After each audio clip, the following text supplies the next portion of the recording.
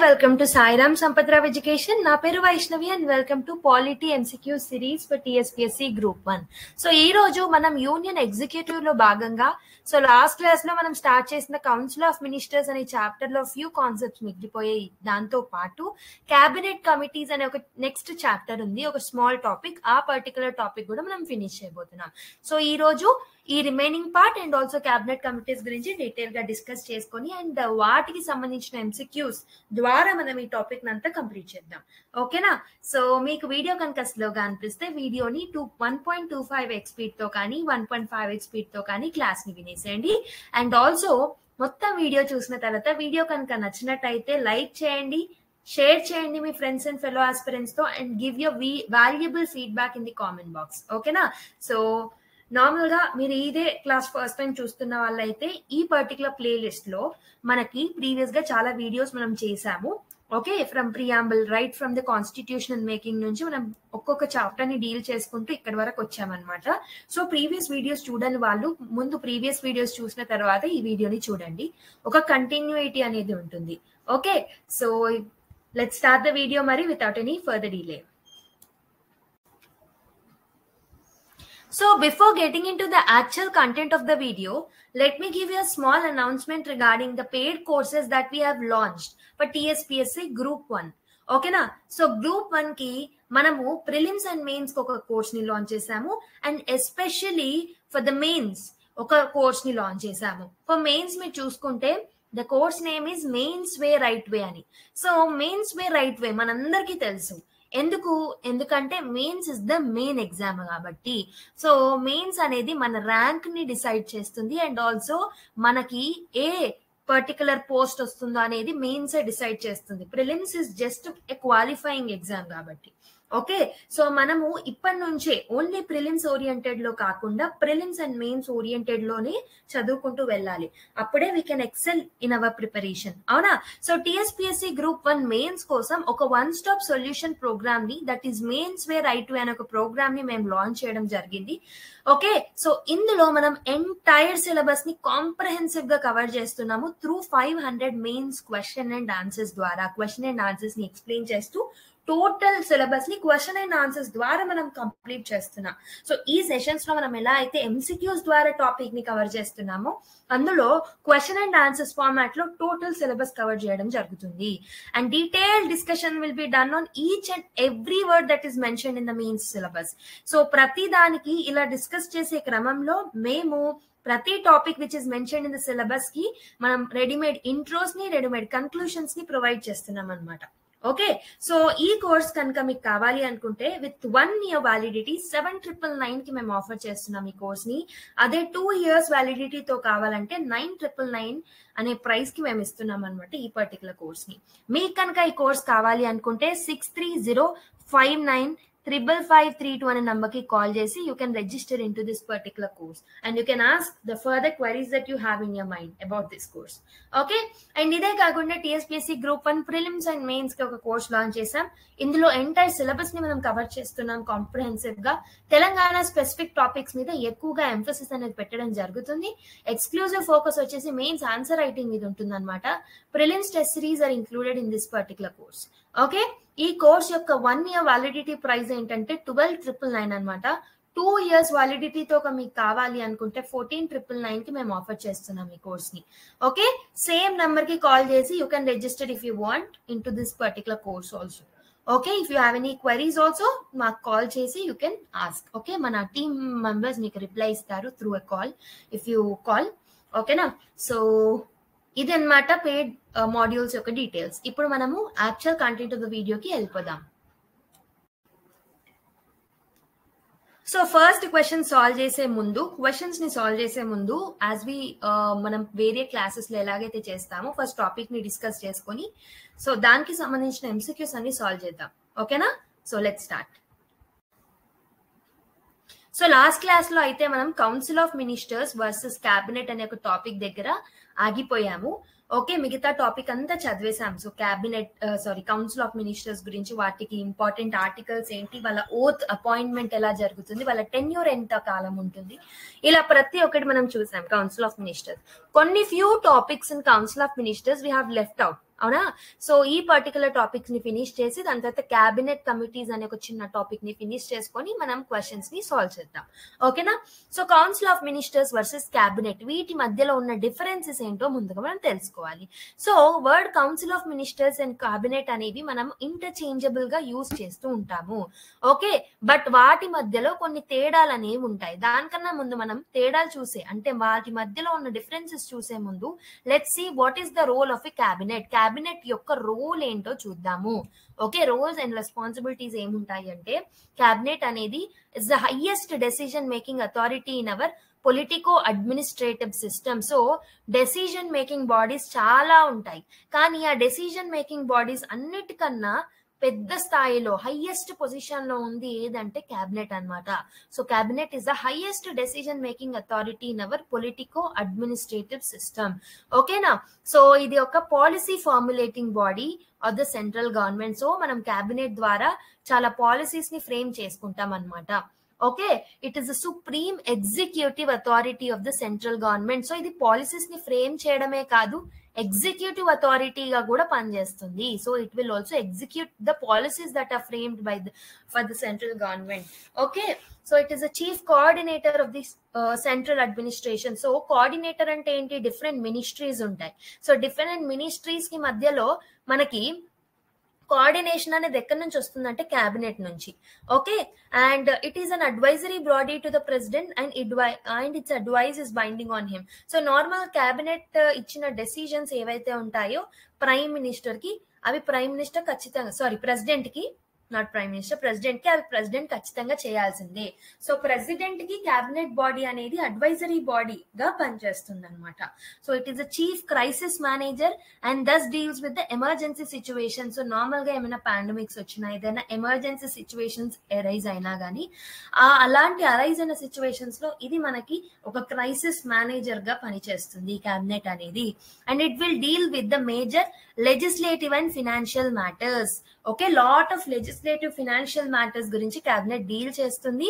It exercises it's control over high appointments like constitutional authorities, senior secretariat administrators. So appointments కి సంబంధించిన బాధ్యతను కూడా cabinet తీసుకోవడం జరుగుతుంది అనమాట.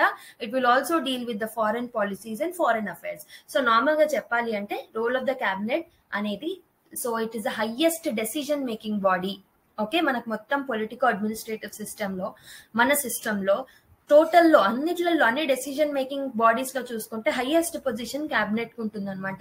And it will also acts as executive authority of the government, and ఇది policies ని frame చేస్తుంది, అండ్ చీఫ్ అడ్మినిస్ట్రేటివ్ కోఆర్డినేటర్ గా పనిచేస్తూ ఉంటుంది. ప్రెసిడెంట్ కి అడ్వైజెస్ ఇస్తుంది, అండ్ ఇది ఇచ్చిన అడ్వైజెస్ అనేవి ప్రెసిడెంట్ ఖచ్చితంగా చేయాల్సిందే. It is binding on the president. Okay, so and emergency situations లో క్రైసిస్ మేనేజర్ గా పనిచేస్తుంది మనకి క్యాబినెట్. అండ్ మనకి చాలా administrative matters, legislative matters, financial matters ని కూడా it will look after them. Okay, so highest it has a higher control on the appointments like constitutional authorities కి సంబంధించి, సీనియర్ సెక్రటేరియట్ అడ్మినిస్ట్రేటర్స్ ఎవరైతే ఉంటారో వాళ్ళ యొక్క అపాయింట్మెంట్స్ కోసం కూడా ఇది పనిచేస్తూ ఉంటుంది అనమాట. అపాయింట్మెంట్స్ లో కూడా దీని రోల్ అనేది చాలా ఉంటుంది. ఫారెన్ పాలసీస్ ని, ఫారెన్ అఫైర్స్ ని ఇది డీల్ చేస్తూ ఉంటుంది. So these are the functions of the, this is the role of the cabinet అనమాట. ఓకే, సో ఇప్పుడు మనము వాటి రెండిటికి, అంటే కౌన్సిల్ ఆఫ్ మినిస్టర్స్ కును క్యాబినెట్ కున్న డిఫరెన్స్ చూద్దాం. Okay, let me Zoom in. Okay, so మీరు చూసుకుంటే మనకి కౌన్సిల్ ఆఫ్ మినిస్టర్స్ అనేది ఇట్స్ అ వైడర్ బాడీ అనమాట. ఇందులో మనకి 60 to 70 మినిస్టర్స్ అనే వాళ్ళు ఉంటారు. వెలాస్ క్యాబినెట్ అనేది it's smaller body comparatively. Cabinet అనేది చిన్న బాడీ, ఇందులో కొన్ని ఇంపార్టెంట్ పోర్ట్ఫోలియోస్ మాత్రమే, like defence, home ministers, okay, ఇలాంటి పోర్ట్ఫోలియోస్, ఇలాంటి మినిస్టర్స్ మాత్రమే ఉంటారు. ఒక 15 to 20 మినిస్టర్స్ ఉంటారు, important ministers. And council of ministers లో చూసుకుంటే it includes all the 3 categories of ministers. So మనం నిన్న క్లాస్ లో కొన్ని కేటగిరీస్ ఆఫ్ మినిస్టర్స్ ఉంటారు, like deputy ministers, ministers of state, cabinet ministers, ఇలా డిఫరెంట్ మినిస్టర్స్ ఉంటారు అన్నాను కదా. సో అన్ని కేటగిరీస్ ఆఫ్ మినిస్టర్స్ అందరూ కౌన్సిల్ ఆఫ్ మినిస్టర్స్ కిందకి వస్తారు. ఓకే, సో ఇక్కడేమో it includes cabinet లోనేమో it includes the cabinet ministers only. Okay, అందరు కౌన్సిల్ ఆఫ్ మినిస్టర్స్ ఎంతమంది అయితే ఉన్నారో అందరూ క్యాబినెట్ లో సభ్యులు కాలేరు. కొంతమంది ఇంపార్టెంట్ మినిస్టర్స్ మాత్రమే they will become a part of a cabinet. Okay, and council of minister it does not meet as a body to transact government business. It has no collective function. So normal ga government yokka business transactions gurinchi okay dan gurinchi ఇది ఎక్కువగా meet అవ్వదు, discuss కూడా చేయదు. కానీ cabinet అనేది it is a body which meets frequently and usually once in a week. ఒక week కి ఒకసారి, వారానికి ఒక్కసారన్నా కలుస్తుంది అనమాట, in order to take deliberate discussions and decisions regarding the transaction of the government business. So ఇదన్నమాట. So ఇవి 3 తేడాలు. ఇంకా చూద్దాం. అండ్ ఇంకా ఏంటంటే, సో మనకి కౌన్సిల్ ఆఫ్ మినిస్టర్స్ అనేది it is vested with all the powers but in థియరీలోనే, అంటే నిజానికి చూడాలంటే కౌన్సిల్ ఆఫ్ మినిస్టర్స్ కి ఎక్కువ పవర్ ఉన్నట్టు కనిపిస్తుంది, కానీ ఎక్కువగా పవర్ అనేది కౌన్సిల్ ఆఫ్ మినిస్టర్స్ కి ఓన్లీ థియరీలో చూసుకుంటే మాత్రమే ఉంటుంది. వెరాజ్ క్యాబినెట్ మినిస్టర్స్ కి it exercises in practice the powers of the council of ministers and thus act as a letter. నార్మల్గా ఏంటంటే ఎక్కువ పవర్ఫుల్ అనేది క్యాబినెట్ మినిస్టర్స్ మాత్రమే ఉంటారు, కౌన్సిల్ ఆఫ్ మినిస్టర్స్ కాదు అని చెప్తున్నారు. Okay, and council of ministers యొక్క ఫంక్షన్స్ ని ఎవరు డిటర్మైన్ చేస్తారంటే క్యాబినెట్ డిటర్మైన్ చేస్తుంది.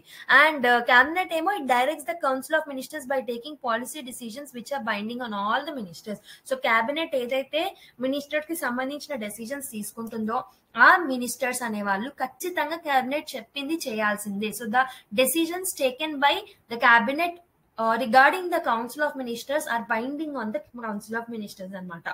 Okay, council of ministers implements the decisions taken by the cabinet. So cabinet తీసుకున్న decisions ని implement చేస్తారు council of ministers, whereas cabinet will supervise the implementation of its decision by the council of ministers. So normal గా council of ministers తీసుకున్న decisions కానీ లేకపోతే cabinet council of ministers కోసం తీసుకున్న decisions కానీ అవి కరెక్ట్ గా ఫాలో అవుతున్నారా, ఇంప్లిమెంట్ చేస్తున్నారా, ఎగ్జిక్యూట్ చేస్తున్నారా లేదా అని ఎవరు చూసుకుంటారు? Cabinet will actually supervise them. And ఇంకొక తేడా చూసుకుంటే కౌన్సిల్ ఆఫ్ మినిస్టర్స్ అనేది ఒక కాన్స్టిట్యూషనల్ బాడీ అన్నమాట. ఆర్టికల్ నంబర్ 74 and 75 నేను మీకు క్లాస్ లో చెప్పాను కదా, it detailly discuss about the council of ministers. So ఇక్కడ మనకి ఏమేమి డిస్కస్ చేస్తారు, రాజ్యాంగంలో ఏమేమి ఉన్నాయి, it deals about the size, deals about the classification of the ministers, however not mentioned in the constitution. Its size is determined by the prime minister according to the exigencies of the time and requirement of the situation. So normal ga enta mandi council of ministers undalani రాజ్యాంగంలో specific గా mention ఏం ఉండదు, కానీ ఎవరు decide చేస్తారు అంటే prime minister will decide according to the need అనమాట. So it's classification into 3 tier bodies based on the conventions of parliamentary government as developed by Britain. So normal గా council of ministers, okay, deputy ministers, okay, cabinet ministers, ఇలా మనం bifurcate చేస్తున్నాం కదా వాళ్ళని. అలా divide చేసేది constitution లో mention లేదు, బట్ ఇట్స్ ఒక కన్వెన్షన్ మాత్రమే, ఆచారంలో మాత్రమే మనం చేస్తూ ఉంటాం అనమాట. ఎందుకంటే మనం బ్రిటన్ నుంచి ఈ పర్టికులర్ కాన్సెప్ట్ ని ఫాలో అవుతూ వస్తున్నాం అప్పటి నుంచే, కలోనియల్ గవర్నమెంట్ నుంచే. Okay, it has however got a legislative sanction. Thus the Salaries and Allowances Act of 1952 defines a minister as a member of the Council of Ministers by whatever name called and includes a deputy minister. So normal ga ఏదైతే salaries and allowances act ఉందో అక్కడ ministers అని mention చేస్తున్నారు అంటే ministers are nothing but council of ministers అని అర్థం. Okay, on the other hand ఇక్కడ cabinet గురించి చూసుకుంటే, సో క్యాబినెట్ అనేది it was inserted in article 352 of the constitution by 44th constitutional amendment act. 44వ రాజ్యాంగ సవరణ ద్వారా మనం నార్మల్ గా దీన్ని ఇంక్లూడ్ చేయడం జరిగింది. దీన్ని క్యాబినెట్ ని 44వ రాజ్యాంగ సవరణ ద్వారా మనం ఇంక్లూడ్ చేసుకున్నాము. ఓకే, ఒరిజినల్ కాన్స్టిట్యూషన్ లో దీని గురించి పెద్దగా మెన్షన్ చేసి లేదు. దస్ it did not find a place in the original text of the constitution. Now also article 352 only define the cabinet saying that it is the council consisting of the prime ministers and other minister of cabinet rank appointed under article 75 and does not describe the powers and functions. So ఇప్పుడు కూడా మనకు original constitution లో కూడా వీళ్ళ గురించి mention లేదు, and ఇప్పుడు కూడా మనం రాజ్యాంగ సవరణ ద్వారా 44th కాన్స్టిట్యూషనల్ అమెండ్మెంట్ యాక్ట్ ద్వారా క్యాబినెట్ ని యాడ్ చేసినప్పటికీ క్యాబినెట్ ని ఓన్లీ ఏమని డిఫైన్ చేస్తున్నారు? క్యాబినెట్ అంటే prime ministers and some ministers who are having a cabinet rank, and వాళ్ళకి సంబంధించిన పవర్స్ అండ్ ఫంక్షన్స్ మాత్రం దీంట్లో మెన్షన్ చేసలేరు. ఓకే, వీళ్ళందరినీ ఎలా అపాయింట్ చేస్తారు? అగైన్ ఆర్టికల్ 75 ప్రకారమే క్యాబినెట్ మినిస్టర్స్ ని కూడా అపాయింట్ చేస్తారు. సో క్యాబినెట్ మినిస్టర్స్ అనగానే వీళ్ళకి ఒక డిఫరెంట్ ప్రొసీజర్ ఉంటుంది ఎలక్షన్ లైక్ అపాయింట్మెంట్ కి అంటే కాదు. అందరి కౌన్సిల్ ఆఫ్ మినిస్టర్స్ లాగానే వీళ్ళని కూడా నార్మల్ గా మనము అపాయింట్ చేస్తూ ఉంటాం. In other words, it's role in our political administrative system is based on the convention of the parliamentary government as developed by Britain. So రాజ్యాంగంలో దీన్ని స్పెసిఫిక్ గా మెన్షన్ చేయనప్పటికీ సో బ్రిటన్ నుంచి మనం అడాప్ట్ చేసుకున్న కాన్సెప్ట్ అది ఒక కన్వెన్షన్ లాగా వస్తూ ఉందన్నమాట. సో ఇంకొక డిఫరెన్స్ చూసుకుంటే, సో మన council of ministers are collectively responsible to the lower house of the parliament. మనకు తెలుసు these people are responsible to the collectively responsible to the Lok Sabha and individually responsible to the president అని. Whereas on the other hand, cabinet enforces the collective responsibility of the council of ministers to the lower house. So ఈ particular council of ministers proper గా వాళ్ళ రెస్పాన్సిబిలిటీని enforce చేస్తున్నారా లేదా అని చూసుకునేది ఎవరు అంటే అగైన్ క్యాబినెట్ అన్నమాట. ఓకేనా? So these are the differences between the cabinet. Normal గా మనము వీటిని ఇంటర్చేంజబుల్ గా వాడినప్పటికీ ఈ రెండు రోల్స్ అనేవి చాలా చాలా డిఫరెంట్ అన్నమాట. So both these cabinet ministers and council of ministers are very very different. Okay, next concept లోకి వెళ్ళిపోతాం.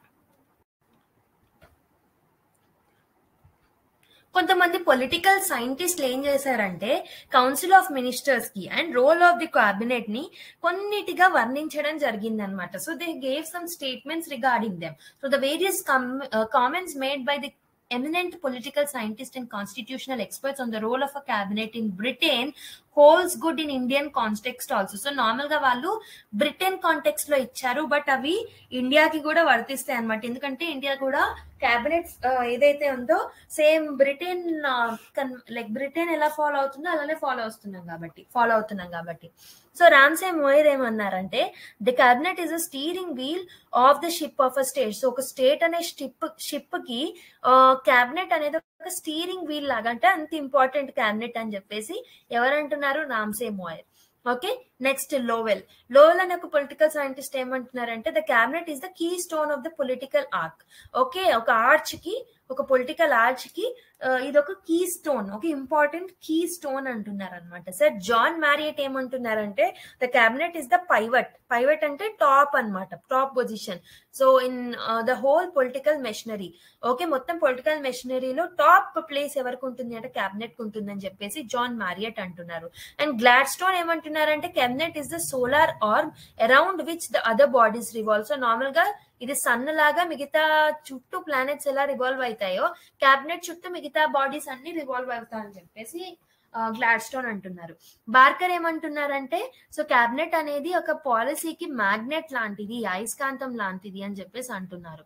Okay, next బ్యాగట్. Okay, he's telling that the cabinet is a hyphen that joins the buckle that binds the executive and legislative departments together. So normal గా అదొక hyphen లాగా లేకపోతే ఒక buccal లాగా ఎలా అయితే బైండ్ చేస్తూ ఉంటుందో సేమ్ క్యాబినెట్ కూడా ఎగ్జిక్యూటివ్ అండ్ లెజిస్లేటివ్ డిపార్ట్మెంట్స్ ని బైండ్ చేయడానికి హెల్ప్ఫుల్ అవుతుంది. అండ్ ఇంకొకటి సర్ ఐవర్ జెన్నింగ్స్ ఏమంటున్నారంటే cabinet is the core of the British constitutional system. It provides unity to the British system of the government అని అంటున్నారు. అండ్ ఎల్ఎస్ ఆర్మీ ఏమంటున్నారంటే the cabinet is the central directing instrument of the government అని చెప్పేసి ఇలా different political scientist different ways లో మన cabinet system of government ని లేదా క్యాబినెట్ మీద కొన్ని కామెంట్స్ అనేవి చేయడం జరిగింది.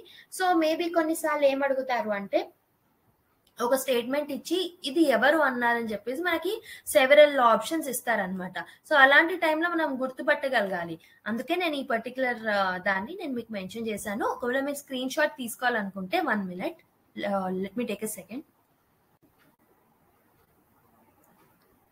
ఓకే, ఇప్పుడు స్క్రీన్ షాట్ తీసుకోవచ్చు ఎవరికైనా కావాలి అనుకుంటే. తర్వాత you can note down in your book. Okay, మీకు స్టాండర్డ్ బుక్స్ లో కూడా దొరుకుతుంది ఇన్ఫర్మేషన్. ఓకే, నెక్స్ట్ ఇంకొక చిన్న కాన్సెప్ట్ ఏంటంటే కిచెన్ క్యాబినెట్ అన్నమాట. సో కిచెన్ క్యాబినెట్ గురించి మనం తెలుసుకోవాలి. ఓకే, సో మీరు చూసుకుంటే ద క్యాబినెట్ అనేది ఒక స్మాల్ బాడీ. మనకు తెలుసు క్యాబినెట్ లో మనకి చాలా తక్కువ మంది మినిస్టర్స్ ఉంటారు, ఒక 15 to 20 మినిస్టర్స్ మాత్రమే ఉంటారు. వెరస్ కౌన్సిల్ ఆఫ్ మినిస్టర్స్ అనేది ఒక larger body. Okay, so it is the highest decision making body in the formal sense, we know that. However, a still smaller body called as inner cabinet or a kitchen cabinet has become a real center of the power. The informal body consisting of the prime ministers and 2 to 4 influential colleagues in whom he has the faith and with whom he can discuss every problem.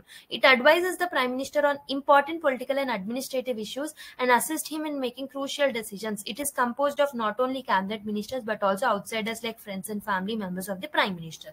So ikkada em antunnamante cabinet, for example, ఇది council of ministers. Okay, ఈ పెద్ద round అనేది ఒక council of minister. So దీంట్లో కొంతమంది ఇప్పుడు ఈ పెద్ద సర్కిల్లో మనకి అట్లీస్ట్ ఒక 60-70 మినిస్టర్స్ ఉన్నారనుకోండి. మళ్ళీ దాని లోపల ఇంకో చిన్న సర్కిల్ ఉంటుంది, దాన్ని మనం క్యాబినెట్ అంటున్నాం. ఈ క్యాబినెట్ లోపల ఎంతమంది ఉంటారు? ఒక 15 to 20 మినిస్టర్స్ ఉంటారు. ఇదే కాకుండా మనకి మళ్ళీ ఆ క్యాబినెట్ లోపల ఇంకొక ఇన్నర్ సర్కిల్ ఉంటుంది అనమాట. దాన్నే మనం కిచెన్ క్యాబినెట్ అంటాం. ఈ కిచెన్ క్యాబినెట్ లో మనకి ప్రైమ్ మినిస్టర్ తో పాటు అతని రిలేటివ్స్ ఎవరైనా, అతని నమ్మకస్తులు ఉంటారో వాళ్ళైనా, లేకపోతే ఎవరైనా 2 or 3 ఇంపార్టెంట్ మినిస్టర్స్ ఎవరైతే ఉంటారో, ఎవరైతే ప్రైమ్ మినిస్టర్ ఫేత్ చూపెడుతున్నారో, అంటే ఒక వీళ్ళు ట్రస్ట్ వర్ది క్యాండిడేట్స్ అనుకుంటున్నారో వాళ్ళతో ఏదైనా మేజర్ డెసిషన్స్ తీసుకున్నప్పుడు వాళ్ళతో సంభాషించి తీసుకుంటారనమాట. It's not a formal concept, it's an informal concept అనమాట. ఓకే, ఇట్స్ ఒక ఇన్ఫార్మల్ గ్రూప్ ఇది. సో దాన్ని మనం కిచెన్ క్యాబినెట్ అనొచ్చు. So every prime minister in India had it's inner cabinet also, a circle with in a circle. Okay, circle with in a circle ఇది during the era of the Indira Gandhi. Okay, ఈ inner cabinet కి ఇంకో పేరు వచ్చింది, దాన్ని నేను kitchen cabinet అని అంటాం అనమాట. సో పర్టికులర్ గా క్యాబినెట్ కన్నా పవర్ఫుల్ అనమాట. Important portfolios, important ministries, important decision making అంతా ఇక్కడే జరుగుతుంది. Okay, so next the prime ministers have రెసార్టెడ్ to the device of inner cabinet. So inner cabinet కానీ ఈ పర్టికులర్ కిచెన్ క్యాబినెట్ కానీ it's an extra constitutional body. Constitution లో specific గా దీని గురించి మెన్షన్ లేదు. సో బట్ అవుట్ సైడ్ దీన్ని మనం పాటిస్తున్నాం. It's an extra constitutional body, ఎందుకంటే దీంట్లో కొన్ని మెరిట్స్ ఉన్నాయి. So it being a smaller unit కాబట్టి డెసిజన్ మేకింగ్ కి చాలా ఎఫిషియెంట్ గా ఉంటుంది. లార్జర్ క్యాబినెట్ అందరూ ఆమోదించాలి, అందరూ కలెక్టివ్ గా డెసిజన్ తీసుకోవాలంటే కొన్ని హర్డల్స్ ఫేస్ చేసే ఛాన్సెస్ ఉంటాయి. హవెవర్ ఈ స్మాలర్ యూనిట్ అనేది ఎఫిషియన్సీని ఇంక్రీజ్ చేస్తుంది అనమాట. And one more merit is it can meet more often and deal with business much more ఎక్స్పెడిషియలీ than the larger cabinet. So normal గా వీళ్ళు ఫ్రీక్వెంట్ గా మీట్ అవ్వచ్చు and it can deal with the business more clearly, more efficiently and more effectively అని చెప్పొచ్చు. It helps the prime minister in maintaining secrecy in making decision on important political issues. Normal గా ఏదైనా secret decision, okay, ఏదైనా secret decision తీసుకోవాలన్నా, for example defence related కానీ, లేకపోతే ఏదైనా highest decision making తీసుకోవాలన్నా ఈ పర్టికులర్ కిచెన్ క్యాబినెట్ అనేది చాలా హెల్ప్ఫుల్ అవుతుంది. అందుకే though it is not mention in the constitution, it is applicable in the real sense అనమాట. హవెవర్ దీంట్లో కొన్ని డిమెరిట్స్ కూడా ఉంటాయి. మీరు చూసుకుంటే it will actually reduce the authority and status of the cabinet as the highest decision body. So normal గా cabinet కి మనం ఒక డెసిజన్ మేకింగ్ బాడీ అని కాన్స్టిట్యూషన్ లో మెన్షన్ చేసుకొని దానికి ఒక మంచి పొజిషన్ ఇస్తున్నాం. కానీ దానికన్నా కిచెన్ క్యాబినెట్ పవర్ఫుల్ అయినప్పుడు కాన్స్టిట్యూషన్ లో క్యాబినెట్ మెన్షన్ చేసినప్పటికీ దాని రోల్ అనేది తగ్గిపోతుంది అనమాట. ఓకే, అదొక డిమెరిట్. ఇంకొకటి వచ్చేసి it circumvents the legal process by allowing outside persons to play an influential role in the government functioning. So నేను ఇప్పుడు మీకు ఏం చెప్పాను, ఈ పర్టికులర్ కిచెన్ క్యాబినెట్ లో అవుట్ సైడర్స్ కూడా పార్ట్ అయి ఉండొచ్చు. అంటే ఒకవేళ అవుట్ సైడర్స్ పార్ట్ అయి ఉంటే అదేమవుతుంది, వాళ్ళు ఇన్ఫ్లుయెన్స్ చేసే ఛాన్సెస్ ఉంటాయి ప్రైమ్ మినిస్టర్ ని. సో దాని వల్ల ఎన్నుకున్న పర్సన్స్, ఎలక్టెడ్ అయ్యి వచ్చిన పర్సన్స్ కి హ్యాంపర్ అనేది జరుగుతుంది, డెమోక్రసీకి హ్యాంపర్ అనేది జరుగుతుంది. Okay, the phenomena of kitchen cabinet wear decisions are cooked and placed before the cabinet for formal approval is not unique in India. ఇది ఇండియాలో మాత్రమే ఒక యూనిక్ కాన్సెప్ట్ కాదు, యుఎస్ఏ లో చూస్తాం, బ్రిటన్ లో చూస్తాం. Okay, so various other countries లో కూడా మనం చూస్తాం అనమాట. Okay, next so council of ministers అనే ఒక టాపిక్ ని కంప్లీట్ చేసాము. ఓకే, ఇప్పుడు మనం ఇంకొక టాపిక్ లోకి వెళ్తున్నాం, that is nothing but cabinet committees అనే ఒక టాపిక్ లోకి వెళ్తున్నాము. Okay, so what are the features of the cabinet committee అనేది మనం ముందుగా తెలుసుకోవాలి. ఓకే, ఒకటి తర్వాత ఒకటి ఫీచర్స్ చూద్దాం ఒకసారి. So the following are the features of the cabinet committees. So first వచ్చేసి this is an extra constitutional in emergence. So మళ్ళీ క్యాబినెట్ కమిటీ అనే కాన్సెప్ట్ వచ్చేసి రాజ్యాంగంలో మెన్షన్ చేసి లేదు, అందుకే దీన్ని మనం ఎక్స్ట్రా కాన్స్టిట్యూషనల్ బాడీ అని అంటున్నాము. ఈవెన్ కిచెన్ క్యాబినెట్ కూడా అలానే అన్నాము, అవునా? In other words they are not mention in the constitution. However దీన్ని దేని ప్రకారం తీసుకొచ్చామంటే రూల్స్ ఆఫ్ బిజినెస్ అని చెప్పేసి ఒక యాక్ట్ ప్రకారం, ఒక చట్టం ప్రకారం దీన్ని తీసుకురావడం జరిగింది అనమాట. దీని ఎస్టాబ్లిష్మెంట్ అనేది జరిగింది. ఓకే, సో దీంట్లో మనకి 2 టైప్ ఆఫ్ క్యాబినెట్ కమిటీస్ ఉంటాయి. ఒకటి స్టాండింగ్ కమిటీ, ఒకటి ad hoc committee. Okay, standing committee ఏమో పర్మనెంట్ గా ఉంటుంది, వెరస్ అడ్హాక్ కమిటీ అనేది temporary in nature. Okay, so ad hoc committees, temporary committees ఏవైతే ఉంటాయో వాటిని కాన్స్టిట్యూట్ చేయాలంటే they will be constitution from time to time in order to deal with the special problems. ఏదైనా special problems కోసం ఈ అడ్హాక్ కమిటీస్ ని time to time prime minister తీసుకొస్తూ ఉంటారనమాట. They are డిస్బాండెడ్ after the task is completed. So normal ఈ ad hoc committees వాటి task అనేది పూర్తి అయిపోయిన తర్వాత అవి డిస్బాండ్ అయిపోతాయి అనమాట ఆటోమేటిక్ గా. నెక్స్ట్, ఈ పర్టికులర్ క్యాబినెట్ కమిటీస్ ని సెటప్ చేసేది ఎవరు అంటే prime minister, according to the ఎక్సింజెన్సీస్ to the time and requirements of the situation. So time and situation ని బట్టి, రిక్వైర్మెంట్ బట్టి ప్రైమ్ మినిస్టర్ సెటప్ చేస్తూ ఉంటారు. సో నంబర్, నామన్ క్లేచర్, ఓకే, ఎంతమంది మెంబర్స్ ఉండాలి, సో దాని నామన్ క్లేచర్ అంటే దాని పేరు ఏమై ఉండాలి అండ్ దాని కాంపోజిషన్ ఎలా ఉండాలి అనేది time to time prime minister deal చేస్తారు according to the situation. And మనకి దాంట్లో ఉన్న మెంబర్స్ 3 నుంచి 8 మెంబర్స్ వరకు వేరీ అవుతూ ఉంటారు. సో దాంట్లో మెయిన్ గా మన క్యాబినెట్ మినిస్టర్స్ ఇంక్లూడ్ అయి ఉంటారనమాట ఆ పర్టికులర్ cabinet committees లో. So however non-cabinet ministers are not debarred from their membership. So non-cabinet ministers కూడా అందులో మెంబర్షిప్ కావచ్చు, బట్ మోస్ట్లీ నార్మల్ గా చూసుకుంటే in general sense cabinet ministers ఎక్కువగా మెంబర్షిప్ ఉంటుంది అనమాట. So they not only include the ministers in charge of subjects covered by them but also include the senior ministers also. So normal గా ఏదైతే subject ఉంటుందో దానికి సంబంధించిన మినిస్టర్సే కాకుండా కొంచెం సీనియర్ ఎక్స్పీరియన్స్డ్ మినిస్టర్స్ ని కూడా ఇంక్లూడ్ చేసుకోవచ్చు దాంట్లో. They are mostly headed by the prime minister. So prime minister ఒకవేళ ఆ క్యాబినెట్ కమిటీలో సభ్యుడుగా ఉంటే మాత్రం ఖచ్చితంగా ఆ పర్టికులర్ కమిటీని ఎవరు హెడ్ చేస్తారు? ప్రైమ్ మినిస్టరే హెడ్ చేస్తారు. Some times other cabinet ministers, for example home minister లేకపోతే ఫినాన్స్ మినిస్టర్స్ కూడా దానికి చైర్మన్ గా అంటే they will be heading this particular thing. But in case the prime minister is a member of a committee, he invariably presides over it. For example ఒక కమిటీలో for example స్కూల్లో classes ఉంటాయి, different classes ఉంటాయి. Okay, so different classes, మన independence day ఉంది అనుకుందాం, ఒక్కొక్క class independence day programme లో ఒక్కొక్క టీమ్ లాగా రిప్రజెంట్ చేస్తుంది. ఒకవేళ క్లాస్ టీచర్ ఉన్నారు అనుకోండి, ఆ పర్టికులర్ నాన్ క్లాస్ టీచర్ కాదు, క్లాస్ లీడర్ అనే వాళ్ళు ఆ పర్టికులర్ క్లాసెస్ కు ఉన్నారు అనుకోండి, ఆ పర్టికులర్ ప్రోగ్రామ్ లో ఒక్కొక్క టీమ్ కి లీడ్ చేసేది ఎవరు? ఆ క్లాస్ కి ఉన్న లీడరే. ఒకవేళ లీడర్ అబ్సెంట్ అయినప్పుడు వేరే వాళ్ళు చేస్తారు. ఓకేనా? సో సేమ్ ఇక్కడ కూడా ప్రైమ్ మినిస్టర్ ఒకవేళ ప్రెసెంట్ అయి ఉంటే ఆ పర్టికులర్ గ్రూప్ లో ఖచ్చితంగా prime minister will only lead. However prime minister లేననుకోండి, ఆ టైంలో వేరే మినిస్టర్ దాన్ని చైర్ చేస్తారనమాట. Okay, so they not only sort out issues and formulate proposals for the consideration of the cabinet but also take decisions. However, the cabinet can review their decisions. So వాళ్ళు decisions తీసుకోవచ్చు and also cabinet చెప్పిన పనులను formulate కూడా చేయొచ్చు. So వాళ్ళు తీసుకున్న decisions ఏవైతే ఉంటాయో అవి క్యాబినెట్ రివ్యూ కూడా చేస్తుంది. ఓకే, ఇది పర్టికులర్ డెసిషన్ అనేది ప్రాపర్ గా ఉందా, కరెక్ట్ గా మనము దాన్ని ఫాలో అవ్వచ్చా లేదా అనేది రివ్యూ ఇస్తుంది అనమాట. So they are an organisational device to reduce the enormous work load of the cabinet. They also facilitate in examination of policy issues and effective coordination. So normal గా cabinet లో చాలా తక్కువ ministers ఉంటారు, but this is the highest decision making body in India.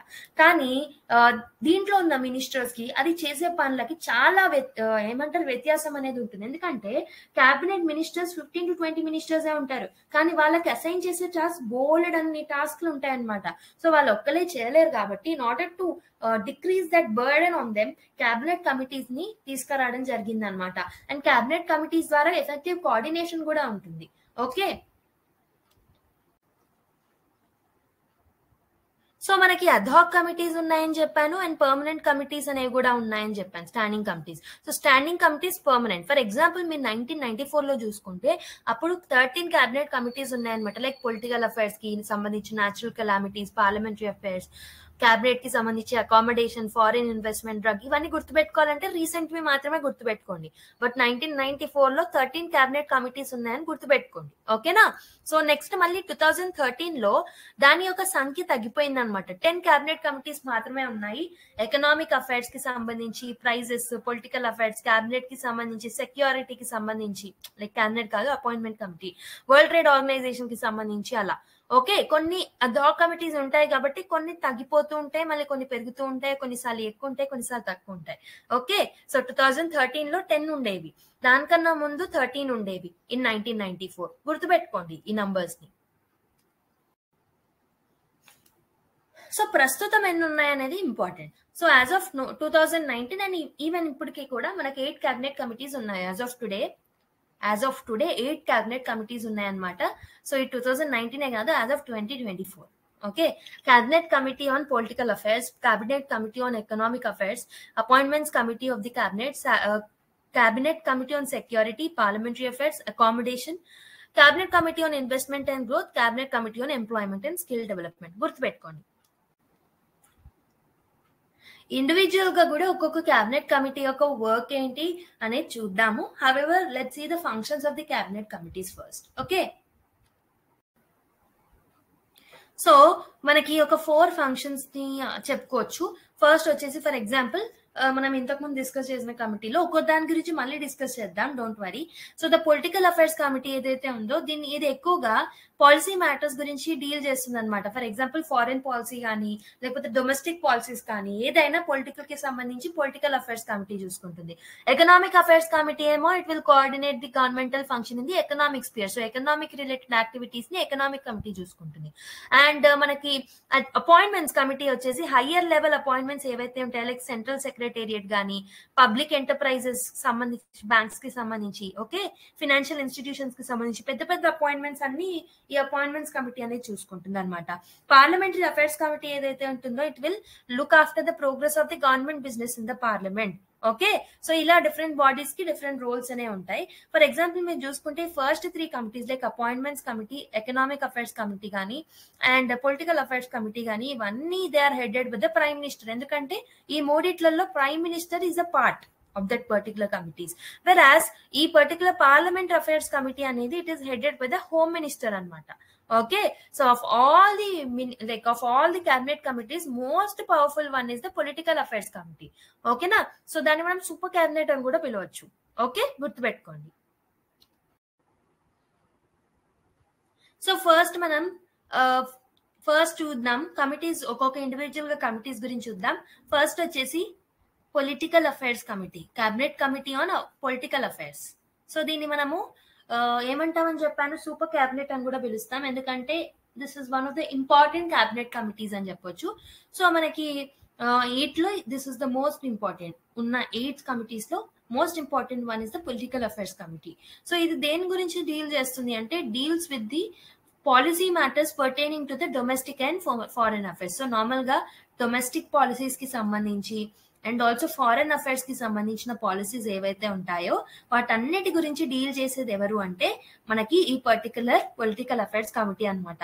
And it will also address the problems of centre and state relations కి సంబంధించిన problems ని ఇది deal చేస్తుంటుంది. దీంట్లో వెరీ వెరీ ఇంపార్టెంట్ మినిస్టర్స్ ఉంటారు. సో మనకి దీన్ని హెడ్ చేసేది ప్రైమ్ మినిస్టరే అనమాట. So this is the important and super cabinet కాబట్టి దీన్ని లీడ్ చేసేది డెఫినెట్ గా ఎవరు ఉంటారు, ప్రైమ్ మినిస్టరే ఉంటారు, గుర్తుపెట్టుకోండి. So this is about political affairs committee. So next మనం cabinet committee on economic affairs చూద్దాం. So next cabinet committee is a cabinet committee on economic affairs. మీరు చూసుకోవచ్చు ఇక్కడ నరేంద్ర మోదీ గారు, రాజ్నాథ్ సింగ్, అమిత్ షా, నితిన్ గడ్కరీ, అంటే వీళ్ళందరూ ఎవరు, defence minister, home minister. Okay, Nitin Gadkari is road and MSME minister. Okay, Sadananda Gowda, okay, మనకి నిర్మలా సీతారామన్ గారు, నరేంద్ర తోమర్, రవిశంకర్ ప్రసాద్. సో ఇలా ఇంపార్టెంట్ పోర్ట్ఫోలియోస్, జయశంకర్ సార్, వీళ్ళందరూ ఉన్నారు, పీయూష్ గోయల్, వీళ్ళందరూ. ఓకే, ఈవెన్ ధర్మేంద్ర ప్రధాన్ కూడా ఉన్నారు. సో దీని యొక్క main cabinet committee on economic affairs యొక్క మెయిన్ ఫంక్షన్ ఏంటంటే it will direct and coordinate governmental activities which are in the economic spear. So economic spear లో ఉన్న గవర్నమెంటల్ యాక్టివిటీస్ ఏవైతే ఉంటాయో వాటన్నిటిని కోఆర్డినేట్ చేసేది cabinet committee on economic affairs. So it will consider the proposals for the investment more than ₹1000 crores కి కన్నా ఎక్కువగా ఉన్న ఇన్వెస్ట్మెంట్స్ కి సంబంధించిన ప్రపోజల్స్ అన్ని ఎవరు చూసుకుంటారంటే cabinet committee on the economic affairs చూసుకుంటుంది అనమాట. ఓకే, ఇదే కాకుండా ఇంకేం చూసుకుంటుందంటే it will coordinate all activities requiring policy decisions which are having a highest level of policy decisions ఉంటాయి చూడండి. మెయిన్ గా మనకి ఫర్ ఎగ్జాంపుల్ అగ్రికల్చర్ ప్రొడ్యూస్ కి సంబంధించిన ఎంఎస్పీని ఫిక్స్ చేయడం కానీ, ఓకే, సో ప్రైజెస్ ని ఫిక్స్ చేయడం కానీ, ఇవన్నీ చూసుకునేది మన cabinet committee on economic affairs అనమాట. So and it deals with the industrial licensing policies also. So licensing ఎలా ఉండాలి, దానికి తాలూకా పాలసీస్ ఏవైతే ఉంటాయో వాటిని డిసైడ్ చేసేది కూడా మనకి cabinet committee on the economic affairs, and it will review the rural development and the public distribution system also. So these are the different functions. So నేను మళ్ళీ రిపీట్ చేస్తున్నాను చూడండి. ఎకనామిక్ స్పియర్ లో ఉన్న అన్ని యాక్టివిటీస్ ని కోఆర్డినేట్ చేయడానికి cabinet committee on economic affairs ముందు it place a very great role. ఏవైతే economic policies which are more than 1000 crores కి సంబంధించిన పాలసీస్ ఏవైతే ఉంటాయో అది ఖచ్చితంగా cabinet committee on economic affairs decision తీసుకుంటుంది. సో మనకి ఇది highest level of decision making body. So main గా అగ్రికల్చర్ లో ప్రైస్ ఫిక్సేషన్, ఎంఎస్పీ డిసైడ్ చేయడం అవన్నీ ఇదే చూసుకుంటుంది. అండ్ లైసెన్సింగ్ పాలసీస్ కి సంబంధించి, పబ్లిక్ డిస్ట్రిబ్యూషన్ సిస్టమ్ గురించి, ఇవన్నిటికి తాలూకా డెసిషన్స్ అన్ని ఈ పర్టికులర్ కమిటీ చేస్తుంది. సో దీంట్లో ప్రైమ్ మినిస్టర్ ఉన్నారు కాబట్టి prime minister is the chairman of this economic affairs committee also. Okay, let's go to another committee. So next committee ఏంటంటే the appointments committee of the cabinet. So appointments committee of the cabinet ఏం చేస్తుంది అంటే actually higher level appointments ఉంటాయి కదా. So higher level appointments ఏదైతే ఉంటాయో వాటికి సంబంధించిన decisions, like higher level appointments అంటే ఏవే వస్తాయి మ్యామ్ అంటే సెంట్రల్ సెక్రటేరియట్ అపాయింట్మెంట్ కానీ, ఓకే, పబ్లిక్ ఎంటర్ప్రైజెస్ కి సంబంధించిన అపాయింట్మెంట్స్ కానీ, లేకపోతే banks and public financial institutions కి సంబంధించిన అపాయింట్మెంట్స్ కానీ, ఇవన్నీ major higher level of appointments చేసేది, దానికి గురించి డెసిషన్స్ తీసుకునేది ఎవరు అంటే cabinet committee on the appointments are appointments committee of the cabinet అని కూడా అంటాం. ఓకే, సో మనకి దీన్ని కూడా హెడ్ చేసేది ఎవరు అంటే ప్రైమ్ మినిస్టర్ అనమాట. ఓకే,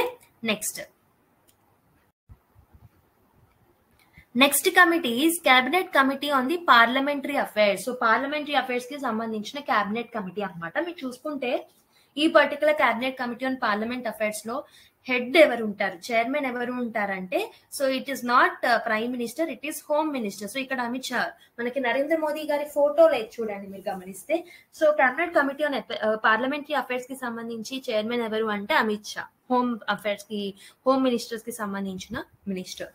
ఓకే, సో దీని యొక్క మెయిన్ ఫంక్షన్ ఏంటంటే it will look after the progress of the government business in the parliament. Government business ఏదైతే ఉంటుందో పార్లమెంట్ కి సంబంధించి దాని గురించి it will look after them అనమాట. It will look after it. Okay, and along with that it will scrutinise the non government business. So non government business ఏదైతే ఉంటుందో, okay, దాన్ని కూడా స్క్రూటినైజ్ చేస్తూ ఉంటుంది. And it will also decide which official bills and resolutions are to be presented. So ఎలాంటి official bills, ఎలాంటి official resolutions ని present చేయాలనేది కూడా డెసిజన్ తీసుకుంటుంది. సో పార్లమెంటరీ అఫైర్స్ యొక్క క్యాబినెట్ కమిటీ అనేది పార్లమెంట్ కి సంబంధించిన గవర్నమెంట్ బిజినెస్ ని డీల్ చేస్తుంది. అదే కాకుండా పార్లమెంట్ లో ఉన్న నాన్ గవర్నమెంట్ బిజినెస్ ని కూడా డీల్ చేస్తుంది. ఏ అఫీషియల్ బిల్స్ ని డిసైడ్ చేయాలి అంటే దేని ప్రవేశపెట్టాలి, ఏ రెజల్యూషన్ ని ప్రెజెంట్ చేయాలనేది కూడా ఇదే డిసైడ్ చేస్తుంటుంది అనమాట.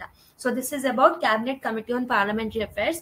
సో మనకి మెయిన్ గా గుర్తు పెట్టుకోవాల్సిన పాయింట్ ఏంటంటే దీనికి చైర్మన్ హోమ్ మినిస్టర్ అనమాట, not prime minister. Next important cabinet committee వచ్చేసి క్యాబినెట్ కమిటీ ఆన్ సెక్యూరిటీ. ఇందులో ప్రైమ్ మినిస్టర్ ఫోటో ఉంది మీరు చూసుకుంటే. So prime minister is the chairman of the particular committee. So ఇందులో మనకి డెఫినెట్ గా రాజ్నాథ్ సింగ్ ఉండాలి, ఎందుకంటే cabinet committee on security wise కి defence minister is very very important and home minister is also very important. Okay, so and మనకి border issues కి సంబంధించి అలా చూసుకుంటే మనకి ఎక్స్టర్నల్ అఫైర్స్ మినిస్టర్ కూడా ఇంపార్టెంట్. సో మనకి క్యాబినెట్ కమిటీ ఆఫ్ సెక్యూరిటీ యొక్క మెయిన్ ఫంక్షన్ ఏంటంటే it deals with all the issues which are relating to the defence కి సంబంధించిన ఇష్యూస్ కానీ, and along with that law and order కి సంబంధించిన issues, internal సెక్యూరిటీకి సంబంధించినవి అండ్ అటామిక్ ఎనర్జీకి సంబంధించిన ఇష్యూస్ ని ఇది డీల్ చేస్తుంటుంది అనమాట. So it will considered all the cases involving capital defence expenditure of 1000 crores. So normal గా ఏదైనా డిఫెన్స్ ఎక్స్పెండిచర్ 1000 crore కన్నా ఎక్కువ దాటుతుంది అంటే దానికి సంబంధించిన డెసిజన్ ఎవరు తీసుకోవాలి అంటే cabinet committee on security. Okay, it will consider issues relating to the Department of the Defense Production and Department of the Defense Research and Development. Okay, services, capital acquisition plans, ఇలాంటి defence కి సంబంధించిన schemes, policies అన్నిటి గురించి decisions తీసుకునేది ఈ particular committee అని గుర్తుపెట్టుకుంటే చాలు. Okay, so this is about cabinet committee on security. దీన్ని చైర్ చేసేది ఎవరు అంటే again Narendra Modi. Okay, next. So next committee is cabinet committee on accommodation కి సంబంధించిన కమిటీ. ఇక్కడ మీరు చూసుకుంటే ఇక్కడ కూడా నరేంద్ర మోదీ గారు లేరు. సో ఈ పర్టికులర్ కమిటీని కూడా హెడ్ చేసేది ఎవరు అంటే హోమ్ మినిస్టర్. సో ఇది అండ్ పార్లమెంటరీ అఫైర్స్ కమిటీ, ఈ రెండింటిని ఎవరు లీడ్ చేస్తారు, హూ ఇస్ ద చైర్మన్ అంటే హోమ్ మినిస్టర్, గుర్తుపెట్టుకోండి. Okay, so this particular cabinet committee on accommodation యొక్క మెయిన్ ఫంక్షన్ ఏంటంటే it will determine the guide lines are rules with regard to the allotment of the government accommodation కి సంబంధించిన guide lines ని, rules ని frame చేసేది ఎవరు అంటే cabinet committee of accommodation. ఇదే కాకుండా it will consider the allotment of accommodation from the general pool to the members of the parliaments. MPs కి సంబంధించిన అకామిడేషన్ గురించి ఇది మాట్లాడుతుంది. జనరల్ గా అకామిడేషన్ గురించి డీల్ చేస్తుంది. మెయిన్ గా ఎంపీస్ కి సంబంధించి గవర్నమెంట్ తాలూకా అఫీషియల్స్ కి సంబంధించిన అకామిడేషన్ గురించి డీల్ చేసేది ఎవరు, దానికి గురించి రూల్స్ ని ఫ్రేమ్ చేసేది ఎవరు అంటే ఈ particular committee. And along with that it can consider proposals for shifting existing central government offices to locations out side the capital. So normal గా కొన్ని సెంట్రల్ గవర్నమెంట్ మినిస్టరీస్ మనకి మాక్సిమం ఢిల్లీలో ఉంటాయి, నేషనల్ క్యాపిటల్ టెరిటరీలో ఉంటాయి. అలా కాకుండా వాటిని ఎక్కడికైనా బయటకు షిఫ్ట్ చేయాలన్నా వేరే స్టేట్ కి కానీ ఢిల్లీకి అవతల ఎక్కడైనా పెట్టాలి అనుకుంటే దానికి సంబంధించిన డెసిషన్స్ ఏవైతే ఉంటాయో అవి తీసుకునేది cabinet committee on accommodation. So normal గా ఇది ఏమేమి పనులు చేస్తుందంటే అకామిడేషన్ కి సంబంధించిన గవర్నమెంట్ అకామిడేషన్ కి సంబంధించిన గైడ్ లైన్స్ ని, రూల్స్ ని ఫ్రేమ్ చేస్తుంది. ఇదే కాకుండా ఎంపీస్ కి సంబంధించిన అకామిడేషన్ గురించి డీల్ చేస్తుంది. ఏదైనా సెంట్రల్ గవర్నమెంట్ ఆఫీస్ ని వేరే లొకేషన్ కి షిఫ్ట్ చేయాలంటే from the capital territory, so capital నుంచి వేరే లొకేషన్ కి షిఫ్ట్ చేయాలంటే దానికి సంబంధించిన డెసిజన్ తీసుకునేది cabinet committee on accommodation.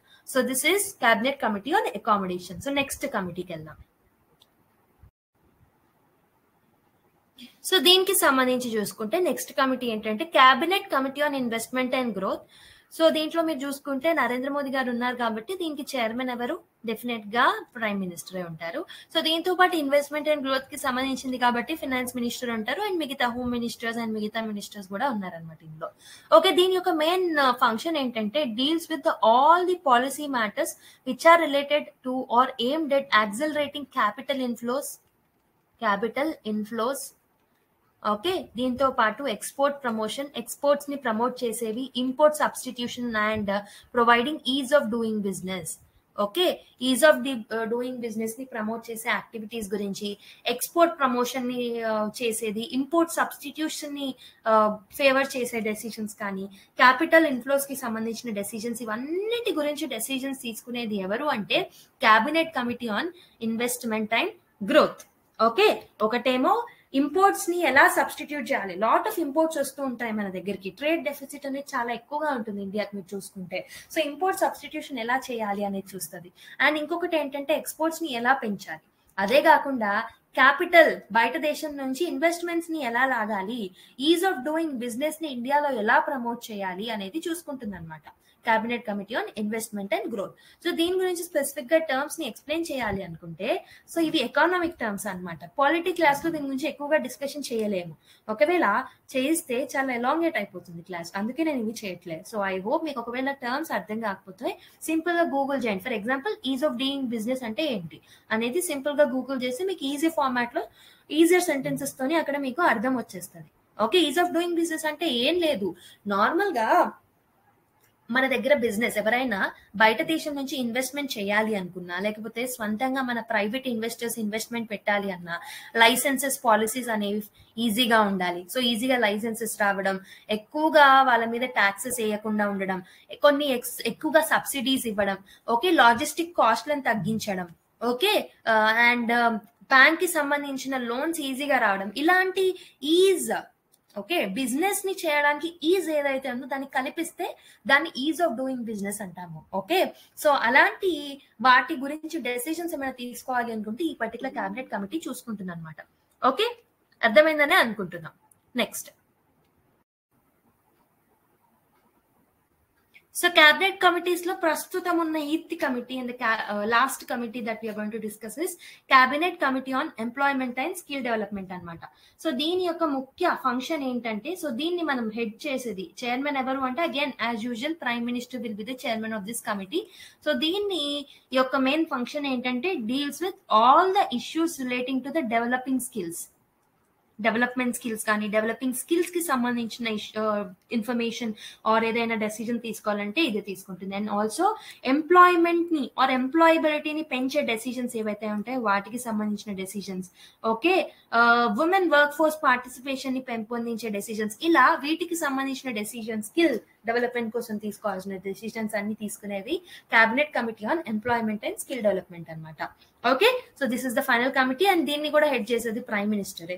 So మనకి అన్ని కమిటీస్ గురించి చూసాం ఎక్సెప్ట్ పార్లమెంటరీ అఫైర్స్ కమిటీతో పాటు మనకి అకామిడేషన్ కమిటీ, ఈ రెండు కమిటీస్ ని home minister will head these two committees.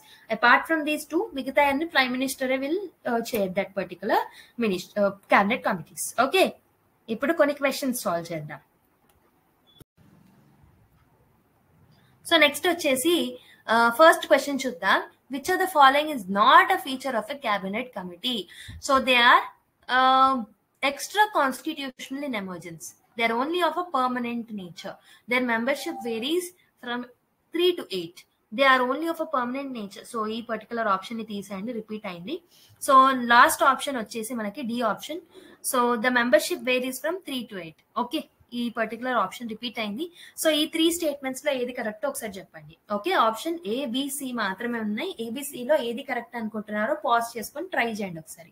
ఏది రాంగ్, ఐఎమ్ సారీ, ఏది రాంగ్ అనుకుంటున్నారు.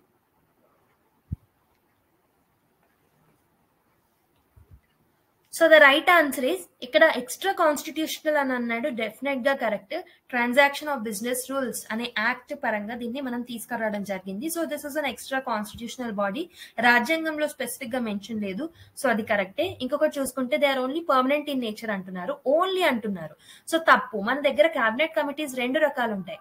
ఓకే, స్టాండింగ్ కమిటీస్ ఉంటాయి, అడ్హాక్ కమిటీస్ కూడా ఉంటాయి. అడ్హాక్ కమిటీస్ అంటే టెంపరరీ ఇన్ నేచర్, కాబట్టి ఓన్లీ పర్మనెంట్ అంటున్నారు కాబట్టి తప్పు. సో నాట్ ఎ ఫీచర్ అన్నారు కాబట్టి B is the right answer. ఇది కాకుండా మెంబర్షిప్ వేరీస్ ఫ్రమ్ 3 to 8 అంటున్నారు, ఇది కూడా కరెక్టే. So option B is the right answer for this particular question. Okay, next question కి వెళ్ళిపోదాం. సో నెక్స్ట్ క్వశ్చన్ వచ్చేసి which cabinet committee deals with all the policy matters pertaining to domestic and foreign affairs? Political affairs committee, economic affairs committee, appointments committee, parliamentary affairs committee. So ఒకసారి try చేయండి question ని.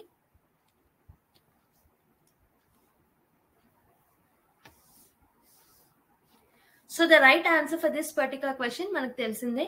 So political affairs committee, అవునా, which is also known as a super cabinet. Very very important committee. So ఇది normal గా policy matters గురించి చూసుకుంటుంది, main గా domestic and also foreign affairs కి సంబంధించిన పాలసీస్ గురించి కూడా చూసుకుంటుందని మీకు ఇంతకు ముందే ఎక్స్ప్లెయిన్ చేశాను. Okay, so economic affairs committee ఏదైతే ఎకనామిక్ యాక్టివిటీస్ ఉంటాయో వాటికి సంబంధించిన కోఆర్డినేషన్ కి సంబంధించిన కానీ పాలసీస్ కి సంబంధించినవి కానీ economic affairs committee. And also agriculture price fixation, industrial licensing policies గురించి అండ్ పీడిఎస్ సిస్టమ్ గురించి, వీటన్నిటి గురించి డీల్ చేసేది economic affairs committee. Appointments committee వచ్చేసి మనకి పబ్లిక్ సెక్టర్ బ్యాంక్స్ లో హైయెస్ట్ అపాయింట్మెంట్స్, ఫినాన్షియల్ ఇన్స్టిట్యూషన్ లో హైయెస్ట్ అపాయింట్మెంట్స్, లేకపోతే క్యాబినెట్ సెక్రటరీస్ గురించి ఇలా అపాయింట్మెంట్స్, ఇంపార్టెంట్ అఫీషియల్స్ యొక్క అపాయింట్మెంట్స్ ని చూసుకునేది అపాయింట్మెంట్స్ కమిటీ అని చెప్పాను. పార్లమెంటరీ అఫైర్స్ కమిటీ ఏంటంటే పార్లమెంటరీ బిజినెస్ గురించి అండ్ నాన్ గవర్నమెంటల్ బిజినెస్ గురించి అండ్ ఆల్సో పార్లమెంట్ చట్టాలు అండ్ రెజల్యూషన్స్ ఎలా ప్రవేశపెట్టాలి వాటి గురించి డిసిజన్స్ తీసుకునేది parliamentary affairs committee. So parliamentary affairs కమిటీని హెడ్ చేసేది ఎవరు అంటే హోమ్ మినిస్టర్. సో ఈ మిగతా మూడింటిని who will head this other 3 అంటే ప్రైమ్ మినిస్టర్. ఓకే, సో ఇక్కడ ఆన్సర్ వచ్చేసి political affairs committee. Okay, option A is the right answer. So next question వచ్చేసి who will setup the cabinet committee. So cabinet committees ని setup general గా ఎవరు చేస్తారు? President చేస్తారా, chief minister చేస్తారా, prime minister చేస్తారా, లేకపోతే హోమ్ మినిస్టర్ చేస్తారా? ఒకసారి ట్రై చేయండి క్వశ్చన్ ని.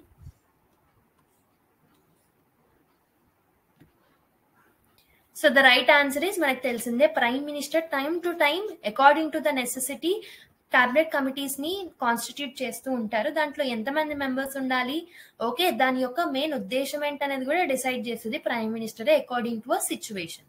Okay, so option C is the right answer. So next question వచ్చేసి which cabinet committee is responsible for deciding all higher level appointments in the Central Secretariat, Public Enterprises, Banks and Financial Institutions? Political Affairs Committee, Economic Affairs Committee, Appointments Committee, Parliamentary Affairs Committee. ఒక్కసారి pause చేసుకొని try చేయండి question. So we know that appointment committee అనేది right answer అని. మనం already committees యొక్క importance ఏంటి, వాటి యొక్క ఫంక్షన్స్ ఏంటి అనేవి చూసాం కాబట్టి మనకి ఈజీగా వచ్చేసింది answer. Option C is the right answer.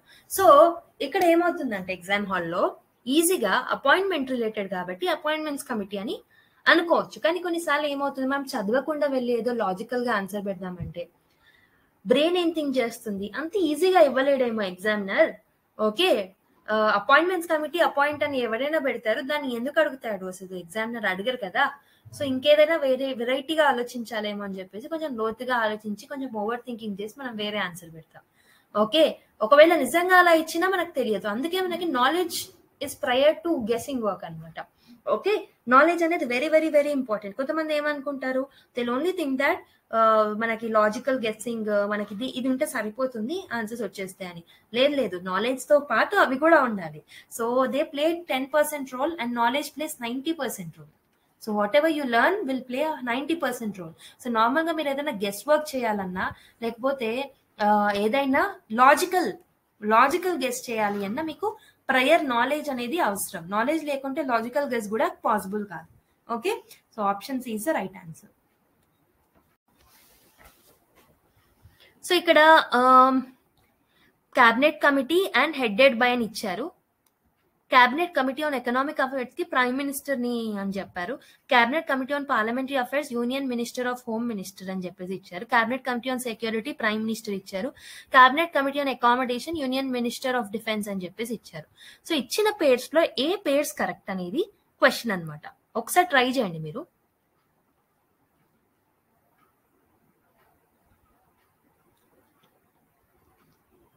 So ఇక్కడ నాకు తెలిసి ఆప్షన్స్ లో ఏదైనా తికమక్క ఉంది, ఒకసారి చూద్దాం. Cabinet committee on economic affairs we know that head is prime minister, so 1 is right. ఇది కాకుండా cabinet committee on parliamentary affairs ఇది హోమ్ మినిస్టర్, ఇది కూడా right. Cabinet committee on security ఇది ప్రైమ్ మినిస్టర్, ఇది కూడా right. Cabinet committee on accommodation దీనికి సంబంధించి హోమ్ మినిస్టర్ కాబట్టి 4th రాంగ్. జనరల్ గా 4th రాంగ్ అంటే మనకి ఆన్సర్ ఏమవ్వాలి, 1, 2, 3 అవ్వాలి. కానీ ఇక్కడ 2 ఇవ్వలేడు, అంటే ఇక్కడ మనం 2 కూడా యాడ్ చేసుకోవాలి. 1, 2, 3 అంటే option B is the right answer.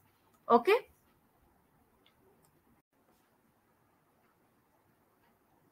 Next question చూద్దాం. Consider the following statements. Cabinet committees are not mentioned in the constitution. Cabinet Committee on Accommodation is chaired by the Home Minister of India. Cabinet Committee on Economic Affairs is chaired by Prime Minister of India. Cabinet Committee on Parliamentary Affairs is chaired by Prime Minister of India. So ఒకసారి pause చేసుకుని try చేయండి. Options ఏంటంటే 1 and 2 only, 1, 2, 3, 1, 3, 4 all of the above. So please try by pausing the video.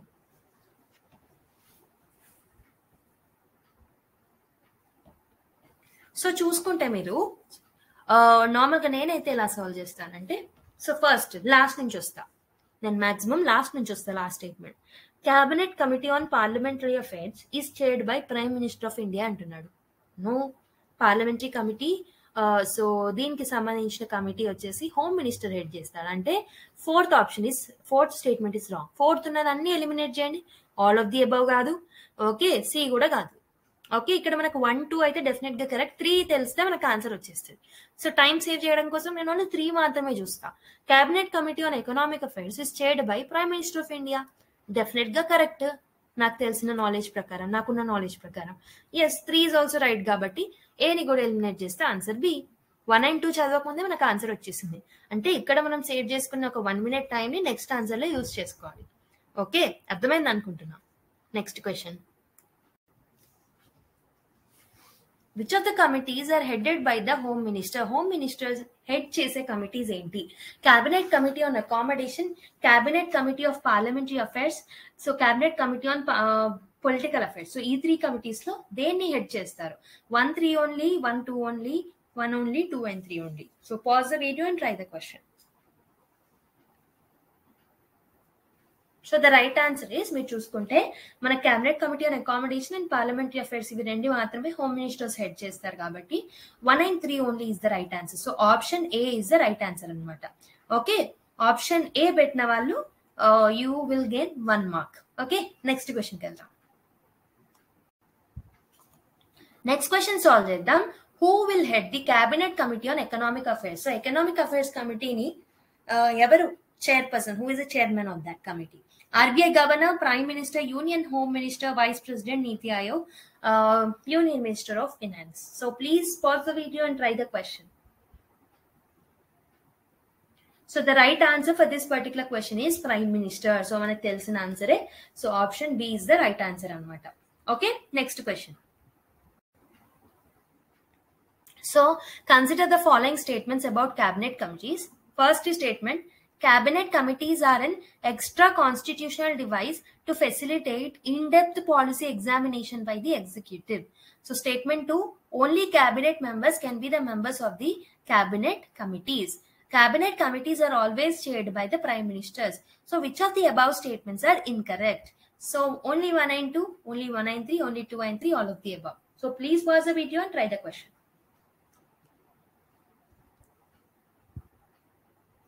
So question ని proper గా వినని వాళ్ళు definite గా options తప్ప అనుకుంటారు. కానీ ఇక్కడ ఏం అడిగారు చూడండి, మీరు ఇన్కరెక్ట్ స్టేట్మెంట్స్ అడిగారు, నాట్ కరెక్ట్ స్టేట్మెంట్స్, ఇన్కరెక్ట్ అడిగారు. సో మనకు తెలుసు సెకండ్ స్టేట్మెంట్ కూడా తప్పే, థర్డ్ స్టేట్మెంట్ కూడా తప్పే అని. So option C is the right answer. Okay, కానీ మనం ఏం చేస్తున్నాం, తొందరలో క్వశ్చన్ ని కరెక్ట్ గా చదవం. మనకు ఆన్సర్ వచ్చినప్పటికీ క్వశ్చన్ ని ప్రాపర్ గా చదవక will lose marks. Okay, so you have to study the question well. Okay, you have to read the question well. I'm sorry. Okay, option C is the right answer. Next question kella. Next question. So the president is the nominal dash de jure executive. Power and authority, executive authority, money and salary. So a blank place lo em ostundo oksa try cheyandi. So the right answer is మనకు తెలిసిందే, president is the nominal executive authority. So option B is the right answer. Okay, next question కెళ్దాం. So the president has to appoint the leader of the majority party in the dash as the prime minister. Rajya Sabha, Lok Sabha, Rajya Sabha and Lok Sabha parliament. ఒకసారి try చేయండి question ని. So the right answer మనకు తెలిసిందే, majority party leader of the Lok Sabha, మనము అతన్ని prime minister గా ఎన్నుకుంటాం. మనం అంటే president. Okay, so option B is the right answer.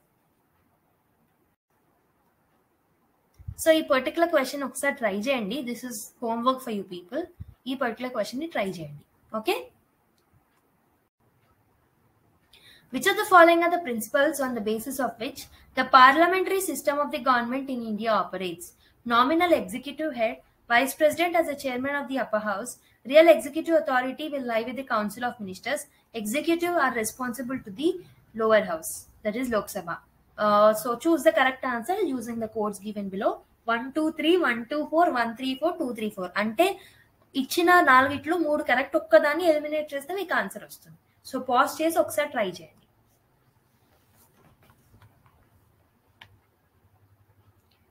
So try చేశారని అనుకుంటున్నా. మనం చూసుకుంటే లాస్ట్ స్టేట్మెంట్ చూద్దాం. Executive responsibility is with the lower house. Lower house కి ఎగ్జిక్యూటివ్ రెస్పాన్సిబిలిటీ అనేది కలెక్టివ్ రెస్పాన్సిబిలిటీ ఉంటుంది ఎగ్జిక్యూటివ్ పీపుల్ కి. ఇది కరెక్టే. అంటే 4 లేని ఆప్షన్ ఏంటి? ఏ. అది ఎలిమినేట్ చేయండి. Next, real executive authority will లై with the council of ministers. ఇది కూడా కరెక్టే. సో 3 లేనిది ఏంటి? బి. ఎలిమినేట్ చేయండి. ఓకే, ఇక్కడ మనకి 3, 4 రెండిట్లలో కరెక్ట్ కాబట్టి 1 అన్న 2 అన్న కరెక్ట్ అవ్వాలి. Next, vice president will act as the chairman of the upper house. Yes, ఇది కరెక్టే. కానీ ఒకసారి థింక్ చేయండి, ఇది పార్లమెంటరీ సిస్టమ్ ఆఫ్ గవర్నమెంట్ లో కంపల్సరీ ఉండాలా? అవసరం లేదు కదా. సో అంటే సెకండ్ ఆప్షన్ ఈస్ తప్పు. Okay, so second statement is తప్పు కాబట్టి డీని ఎలిమినేట్ చేస్తే answer C. Okay, next question చూడండి. Consider the following statements and select the correct answer from the codes given below. So assertion వచ్చేసి collective responsibility of the cabinet signifies unity and coordination among members of the council of ministers. Reasoning వచ్చేసి it is the prerogative of the Prime Minister to select or drop a member of the cabinet. Both A and R are individually true, but R is the correct explanation of the A. So individual got true, but R is not the correct explanation of A. C option వచ్చేసి A is true, but R is false. D option వచ్చేసి A is false, but R is true. ఒకసారి pause చేసుకొని try చేయండి.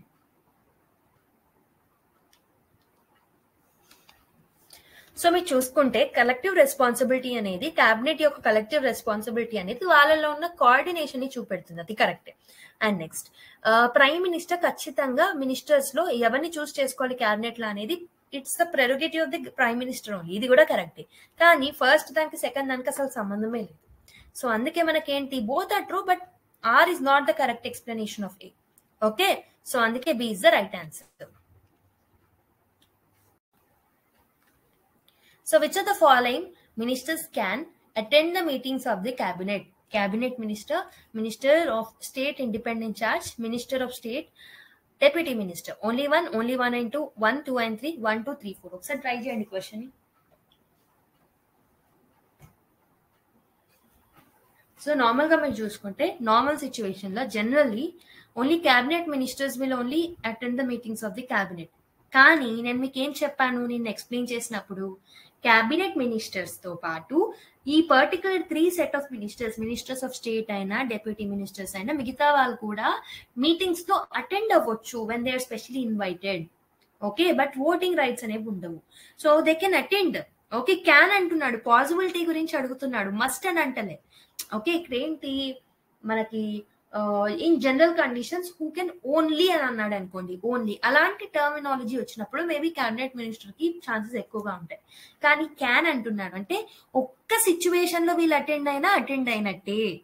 Okay, వాళ్ళకి at least ఒక chance ఉంది, they have one chance to attend. కాబట్టి definite గా ఆప్షన్ డి అనేది కరెక్ట్. అందరూ అటెండ్ అవ్వచ్చు. ఓకేనా? The main advantage of parliamentary form of government is that the executive and legislative work independently. It provides continuity of the policy and is more efficient.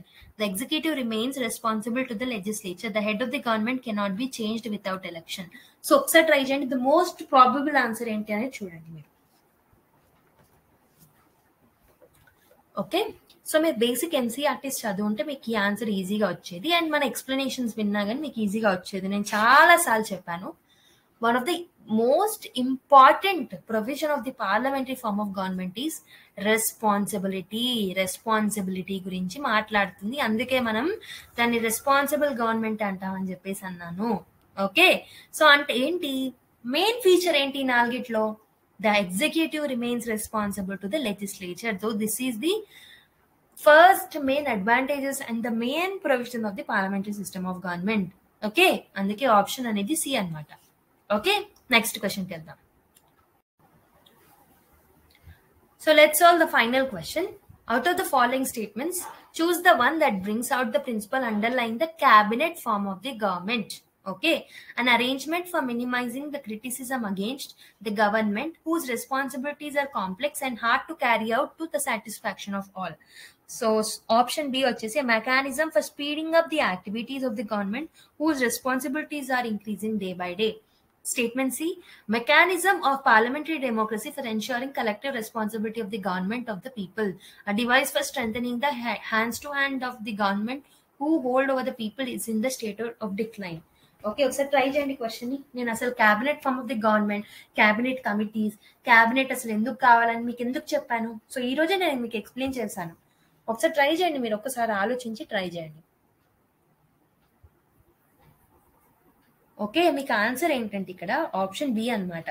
So నేను మీకు cabinet committees explain చేసే ముందు ఏం చెప్పాను, మనకు council of ministers ఉంటారు, who is the executive authority of the government. Okay, ఏదైనా execute చేసే పనులు మనకి కౌన్సిల్ ఆఫ్ మినిస్టర్స్ కి ఉంటాయి. కానీ ఎక్కువ మంది మినిస్టర్స్ ఉండడం వల్ల డెసిజన్స్ అనేవి అంత ఎఫిషియెంట్ గా ఉంటాయని చెప్పాను. సో మనం అందుకే దాంట్లో ఒక inner circle, that is cabinet ని ఫామ్ చేసుకున్నామని చెప్పాను. కొంతమంది మినిస్టర్సే ఉంటారు, ఈజీగా ఎగ్జిక్యూట్ అయిపోతాయి, తొందరగా పనులు చేయొచ్చని. సో అందుకే క్యాబినెట్ ని ఏర్పరచుకున్నాం. బట్ క్యాబినెట్ కి కూడా హ్యూజ్ రెస్పాన్సిబిలిటీస్ ఉన్నాయి. Day by day increasing responsibilities వల్ల వాళ్ళలో ఇంకొక ఫార్మ్ ఆఫ్ గవర్నమెంట్ ఏంటంటే కిచెన్ క్యాబినెట్ ఏర్పాటు చేసుకుంటారు. అండ్ ఆల్సో వీటిని ఈ ఎక్కువ వర్క్స్ ని ఓవర్లోడెడ్ వర్క్స్ ని బర్డెన్ ని తగ్గించుకోవడానికి క్యాబినెట్ కమిటీస్ ని ఫామ్ చేస్తారని చెప్పాను, which is an extra constitutional body. So ఇక్కడ నేను మీకు ఏం చెప్పాను, మెయిన్ ఏమేంటి ఇక్కడ, అన్ని రెస్పాన్సిబిలిటీస్ ని ఈజీగా ఫుల్ఫిల్ చేయాలి, ఎఫిషియెంట్ గా ఫుల్ఫిల్ చేయాలి, స్పీడప్ చేయాలి యాక్టివిటీస్ ని. ఓకే, అందుకే క్యాబినెట్ ఫార్మ్ ఆఫ్ గవర్నమెంట్ ని తీసుకొస్తున్నాం. సో మెయిన్ ఎసెన్సే అదనమాట క్యాబినెట్ ఫార్మ్ ఆఫ్ గవర్నమెంట్ కి. Okay, option B is the right answer. So where as the parliamentary form of government లోనేమో responsibility. So cabinet form of government అంటే ఏంటి, burden ని తగ్గించడం, speeding up of the activities. Okay, so ఇది కొంచెం ఈ రెండు questions ఏవైతే లాస్ట్ క్వశ్చన్ అండ్ ఈ క్వశ్చన్ ఏదైతే ఉన్నాయో NCERT based question, very conceptual questions, so very high standard questions అని చెప్పొచ్చు. ఓకే, యూపీఎస్సీలో ఇలాంటి క్వశ్చన్స్ అడుగుతారు. సో ఈవెన్ స్టేట్ పిఎస్సీస్ కూడా యూపీఎస్సీ మోడల్లో వస్తున్నాయి కాబట్టి స్టేట్ పిఎస్సీస్ లో కూడా ఇవే అడుగుతారు. ఓకే, మన Group-1 లెవెల్ క్వశ్చన్స్ కూడా ఇలానే ఉంటాయి. ఓకేనా, అందుకే మీకు కాన్సెప్షువల్ క్లారిటీ అనేది అవసరం. సో మీరు కాన్సెప్ట్స్ లో మునిగి తేలాలి. ఓకేనా, మునిగిపోవాలి, కాన్సెప్ట్స్ అనేవి మీకు మొత్తం బుర్రలోకి ఎక్కేసేయాలన్నమాట. సో అందులో మొత్తం మీరు బట్టి కొట్టడం ఉండకూడదు, ప్రతిదీ అర్థమైపోవాలి మీకు. Okay, logic అర్థమైపోవాలి. ఓకే, ఒక చిన్న కాన్సెప్ట్ ఉంది, అది నేర్చేసుకొని wheel end the class, so that మనకు మొత్తం ఈ టాపిక్ అంతా అయిపోతుంది. నెక్స్ట్ క్లాస్ నుంచి పార్లమెంట్ అనే చాప్టర్ ని స్టార్ట్ చేద్దాం. ఓకేనా, సో మనకి ఇంకొక చిన్న కాన్సెప్ట్ ఉంది, దాని కాన్సెప్ట్ పేరే గ్రూప్ ఆఫ్ మినిస్టర్స్ అన్నమాట. Okay, let me Zoom in, ఒక్క నిమిషం. Group of ministers. So group of ministers అంటే ఏంటి, in addition to the cabinet committees several group of ministers. Okay, group of ministers అంటాం. Cabinet కమిటీసే కాకుండా కొంతమంది group of ministers అందరూ they will be constituted to look in to different issues are subject. Some of the group of ministers are empowered to take decisions on behalf of the cabinet, whereas the other make recommendations to the cabinet. So normal గా ఇంకొక extra constitutional body ఉంది, దాన్ని మనము group of ministers అంటాం అనమాట. So normal గా cabinet committees ఏవైతే ఉంటాయో అవి కాకుండా ఇంకా గ్రూప్ ఆఫ్ మినిస్టర్స్ అనే మినిస్టర్స్ ఉంటారు. వాళ్ళకి క్యాబినెట్ యొక్క రెస్పాన్సిబిలిటీస్, వాటి యొక్క డెసిషన్స్ ఏం తీసుకోవాలని వీళ్ళు చూసుకుంటారు. లేదా క్యాబినెట్ వీళ్ళు తీసుకున్న డెసిషన్స్ ఏవైతే ఉంటాయో cabinet will look after them అనమాట. Okay, so they are empowered to take decisions on behalf of the cabinet. Okay, so next, the institution of group of ministers has become a viable and effective instrumentation of the coordination among ministers. So ministers మధ్యలో ఒక యూనిటీని, coordination ని, cooperation ని ఏర్పాటు చేయడానికి group of ministers అనే ఒక institution చాలా helpful గా ఉంది అని చెప్పేసి అనుకోవచ్చు. So there are ad hoc bodies. So normal గా వీళ్ళు పర్మనెంట్ బాడీస్ కాదు, వీళ్ళు టెంపరీ బాడీస్ అనమాట, అడ్హాక్ బాడీస్ అంటాం అనమాట.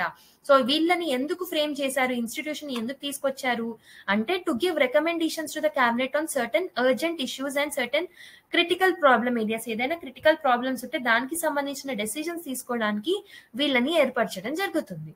Ministers heading the concern ministers are inducted into the relevant government of group of ministers, and where the advice is crystallized, they are disbanded.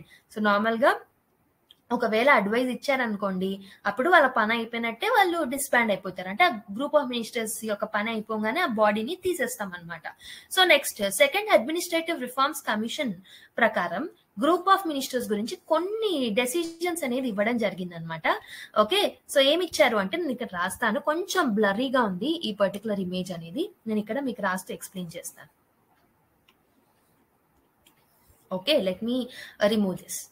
So second ARC ఏం recommendation ఇచ్చింది group of ministers గురించి అనేది let's see that. Okay, second ARC recommendations on group of ministers. Okay, short cut లో రాశాను, మీరు full form లో రాసుకోండి.